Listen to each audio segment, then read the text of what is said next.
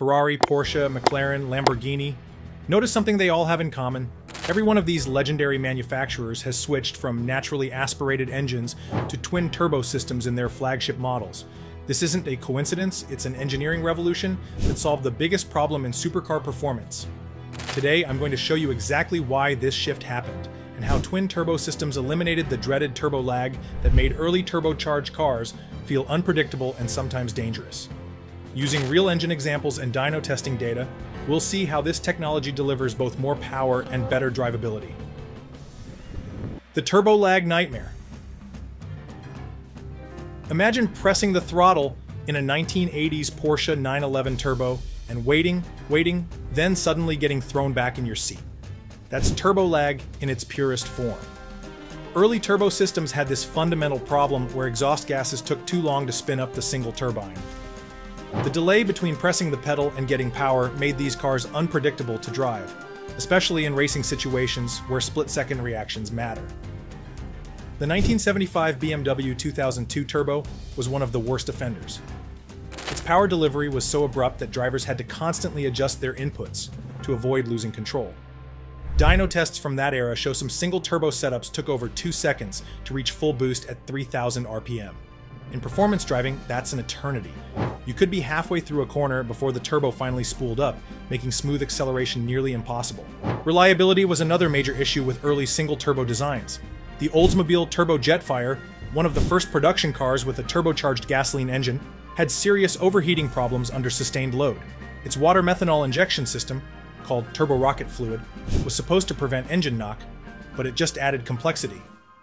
The turbocharger itself was a $300 option in 1962, which was expensive for the time, and the system's unreliability led to a short production run. Manufacturers knew they needed a better solution, something that could deliver instant throttle response without sacrificing top-end power. The problem was that a single large turbo took too long to spool, while a small turbo couldn't handle high RPM airflow. Engineers experimented with different approaches, but the real breakthrough came when they realized that using 2 smaller turbos could split the workload. Twin turbos solved the lag problem by allowing each turbo to operate in a more efficient range. Instead of one big turbine struggling to spin up, 2 smaller ones could respond much faster. This also helped with heat management, since the exhaust gases were divided between 2 units instead of overloading a single one. The result was smoother, more predictable power delivery, without the sudden surge that made early turbo cars so difficult to drive. Twin turbo engineering breakthrough. The reason twin turbos work better than a single large turbo comes down to exhaust gas velocity. A big turbo needs a huge amount of exhaust flow to spin up, which creates that lag at low RPMs. Smaller turbos spool faster, but engineers originally thought they couldn't handle the airflow needed at high RPMs. That's where twin-scroll designs changed everything. Modern Porsches use twin-scroll turbos that pair specific cylinders to each turbo for better exhaust pulse timing. The exhaust manifold is designed so cylinders fire into separate scrolls in the turbine housing. For example, in a 4-cylinder engine with a 1-3-4-2 firing order, cylinders 1 and 4 feed one scroll, while 2 and 3 feed the other. This keeps exhaust pulses from interfering with each other, which makes the turbo respond faster. D-Sport magazine tested this, and found twin-scroll setups reach full boost 30% quicker than single turbos. The real advantage is in how these systems manage exhaust flow differently. The manifold runners need to be equal length with similar bends, so exhaust pulses arrive at the turbine smoothly. If you mismatch a twin-scroll manifold with a single-scroll turbo, you lose all the benefits. It has to be a complete system. Full Race Motorsports ran simulations on a 2.3-liter EcoBoost engine and found twin-scroll setups kept exhaust gas velocity within 4% variation between runners. Single-scroll designs had up to 15% variation, which means wasted energy. Testing shows how much this improves real-world performance. D-Sport ran acceleration tests with a 2.4-liter Nissan using twin-scroll turbos and found it was 0.49 seconds faster from 45 to 80 miles per hour compared to a single-scroll setup. That's nearly 3 car lengths in a race. The twin-scroll also hit peak boost 400 RPM lower, making the engine feel bigger than it actually was. The difference comes from how efficiently the exhaust energy reaches the turbine. Parallel twin turbos take this further by splitting the workload across the RPM range. At low revs, both turbos work together for quick response. As engine speed increases, they adjust to maintain boost pressure without choking airflow. This is why modern supercars can have massive power without the lag of old turbo systems. The turbos are always operating in their most efficient range, whether you're just leaving a stoplight or pushing red line. Supercar case studies. The McLaren 720S shows what modern twin turbos can do. Its 4.0-liter V8 makes 710 horsepower, but the important part is how it delivers that power. The twin turbos are sized so they spool up fast, giving the car better response than some naturally aspirated V12S. This isn't just about peak numbers. The turbos are tuned to work across the whole RPM range. You get strong pull from low revs all the way to redline, without the sudden surge of old turbo cars. That makes the 720S easier to drive fast, even though it has so much power. Ferrari used to say turbos ruined engine response. They stuck with naturally aspirated engines for decades because they wanted that instant throttle feel. But the 488 GTB changed their mind. It's 3.9-liter twin turbo. V8 proved you could have turbo power without losing response. The key was using two smaller turbos instead of one big one, along with precise tuning of the exhaust system. Thermal imaging shows how this setup runs cooler than a single turbo making the same power. The heat gets spread between two turbos, which helps with reliability when the engine is working hard. Porsche's 911 Turbo S shows how much twin turbos can improve performance. After switching to this setup, the car's 0 to 60 time dropped by 0.8 seconds. That's a huge difference in acceleration.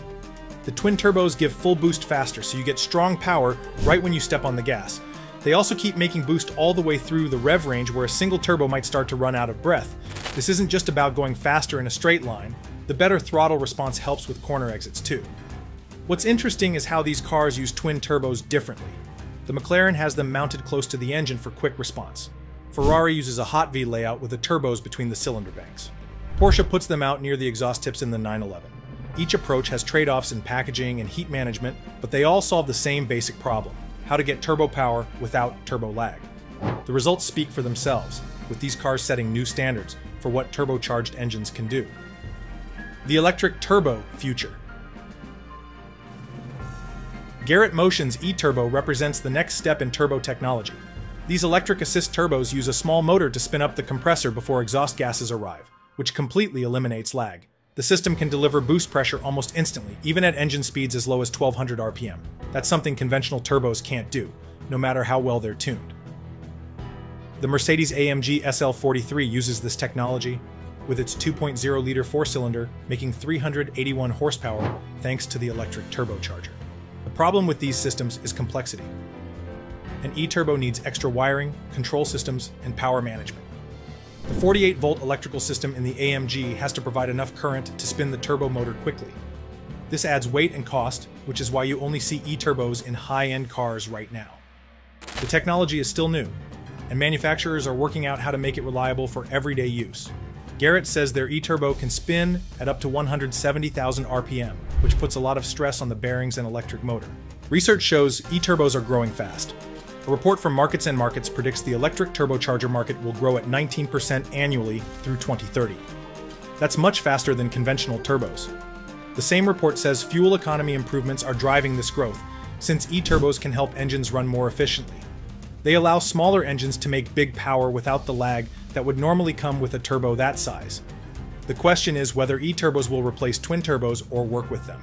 Some prototypes use both: an e-turbo for low RPM response and conventional turbos for high RPM power. This could give the benefits of both systems. BorgWarner is developing a setup like this for performance cars. Their tests show it can reduce lag by up to 40% compared to twin turbos alone. But the added cost means it will probably stay in expensive cars for now. For most applications, twin turbos still make more sense. They're proven technology that delivers good response and power at a reasonable cost. The difference is that e-turbos can eliminate lag completely, while twin turbos just reduce it. As battery and motor technology improves, e-turbos might become more common, but right now they're too expensive for mass-market cars. The Mercedes system shows what's possible. Its e-turbo can spin up in 330 milliseconds, which is faster than a human can blink.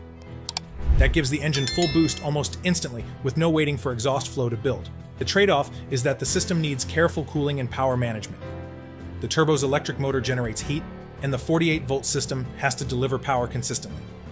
These are solvable problems, but they add complexity.